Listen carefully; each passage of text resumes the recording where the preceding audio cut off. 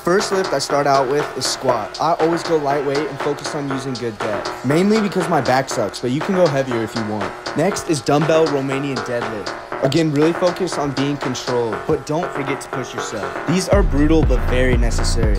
After that, we have quad extensions, and once again, very nice and controlled. Don't forget to squeeze at the top. Following is single-legged hamstring curls. If your gym doesn't have this, you can substitute regular hamstring curls as well.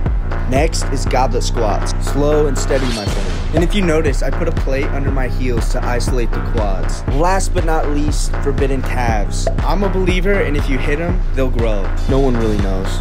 I hope this helped you guys. And yes, legs suck, but do have to hit them. Have a beautiful leg day.